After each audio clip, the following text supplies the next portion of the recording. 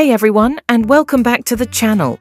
Today, we're diving deep into the electric future of Ford, or should I say the lack thereof. Ford's EV strategy has hit some major roadblocks lately, and some are saying it's the final nail in the coffin. Is that really the case? Let's break it down. EV struggles. Ford came out swinging with the Mustang Mach-E and the F-150 Lightning. Great trucks, right?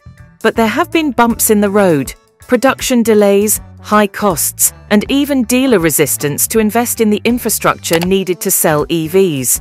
On top of that, Ford recently announced a whopping $12 billion delay in EV investments, including putting a new EV plant on hold. That's a huge step back. They've also lowered their ambitious goal of building 2 million EVs by 2026.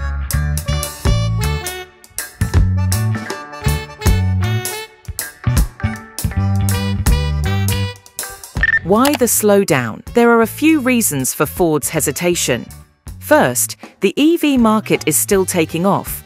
Consumers are interested, but charging infrastructure and upfront costs are concerns. Maybe Ford's just waiting for the market to mature. Second, Ford's core business, gas-powered trucks and SUVs, is still extremely profitable. Maybe they're focusing on what sells now while EVs develop.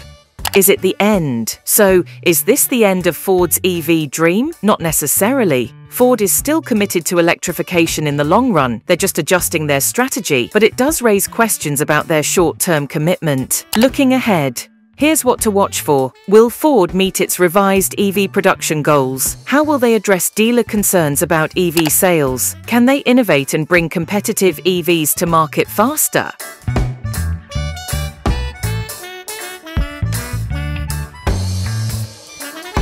Conclusion: Ford's EV journey has taken a detour.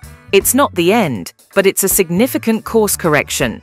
Only time will tell if they can get back on track and become a major player in the electric revolution. Let us know in the comments below. What do you think about Ford's EV future?